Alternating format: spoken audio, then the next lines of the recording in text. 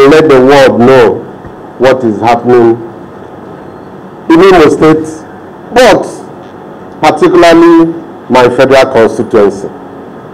Before now, you know my stand about insecurity and how,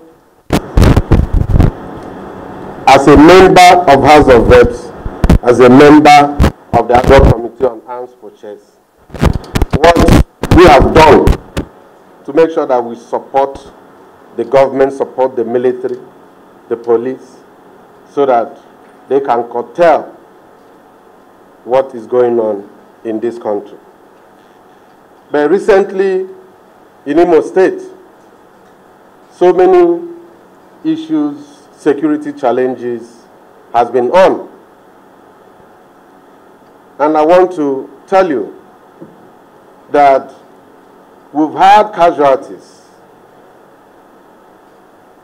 Some of my constituents killed, and we expect the police, the army, the military to unravel the killers of these people. These are innocent citizens. I am aware that the family of one of these constituents of mine has written a petition to the Nigerian army. We lost a young man, until his death, owns a shawarma shop just to make ends meet. He was shot by the army. The reason that he could not obey the rules at the checkpoint. We've left it. We've written to, the family has written to the Nigerian army, like I have said. But I want to tell you that we, as the people of Abombi-Sengobala, we are not happy about that. And as a representative of my people, for us, I want to make it known to the world that we are waiting for the outcome of that petition. And that as a representative of the people, I am giving the Nigerian army 14 days to respond to the killing of that gentleman who left a pregnant and expectant mother, that is his wife, and then 2 children. 1 is 3, 1 is 2. What will become of those children, even the one that is yet unborn?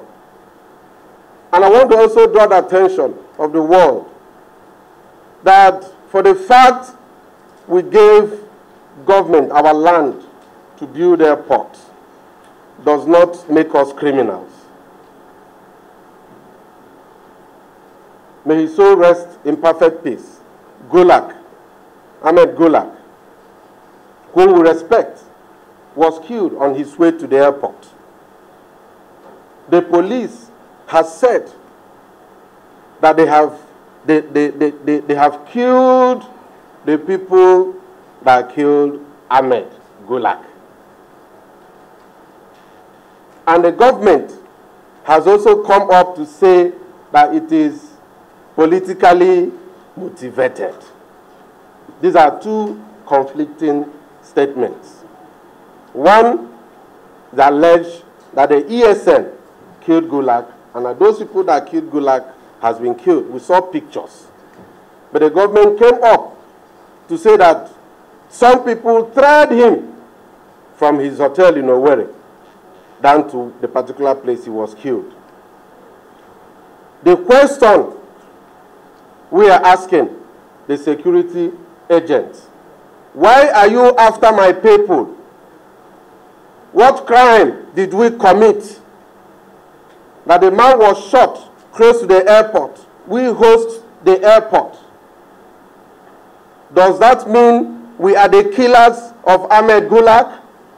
The answer is no. We are not killers. But if anything happens on our land, the police should take their time to investigate and unravel the perpetrators of these crimes.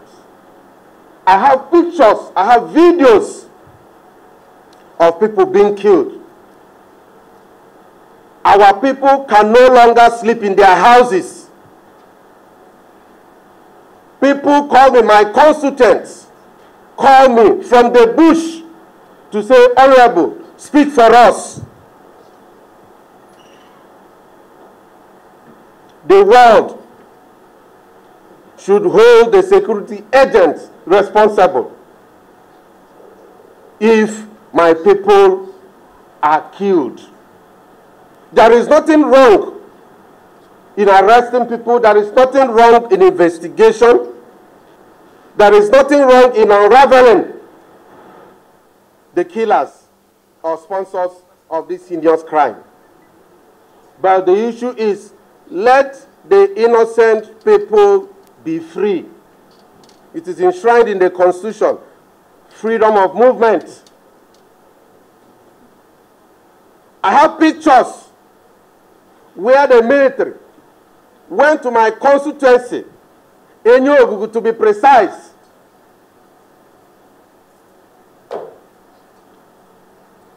destroyed shops owned by Nigerians, owned by my constituents, carted away their goods.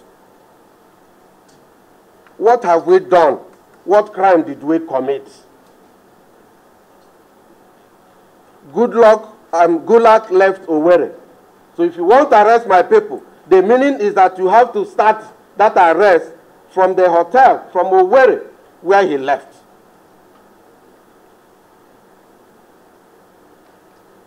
Gentlemen of the press, I can no longer keep quiet. These people elected me to speak for them. Please, please, I beg the security agents, I beg the authorities to please allow my people in peace. If you have made some arrests, if you have killed some people as a result of this crime, why are you still haunting my constituents? Why is it that these people are not allowed to sleep in their houses? Sorry. These people are not allowed to sleep in their houses.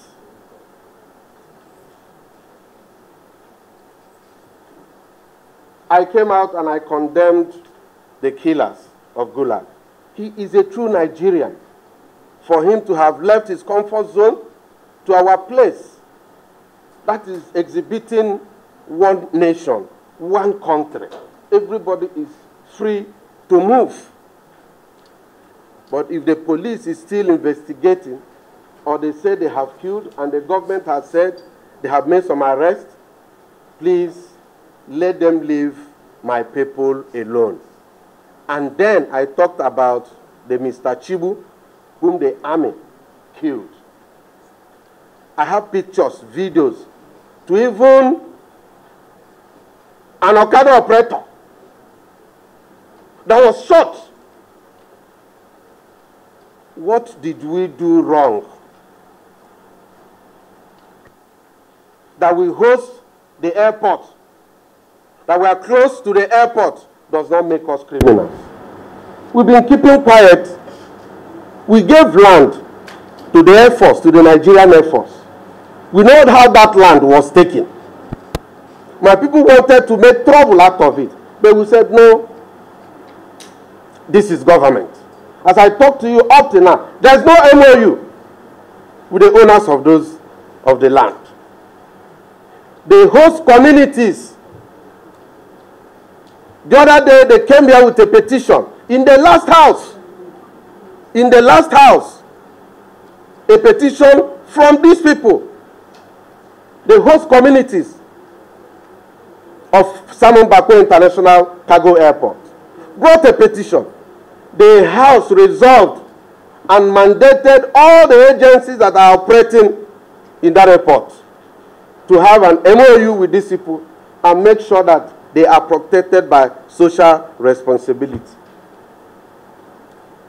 And make sure that things that belongs to them, that ordinarily should go to my people, should go to them. Up to now, nothing has happened. They came up with another petition to remind the House that these agencies has refused to obey the resolutions of the House. We are law-abiding citizens, very peaceful people. I don't know why they should come after us. The other day was the Navy. Because we share a boundary. Where the Navy is at the boundary between us and Abia State. Youths were also killed. On that note, I want to thank you for this opportunity. And please, once again, tell them to allow my people. Let us have rest. Let my people come back from the bush so that they can live happily with their families. Thank you and God bless you.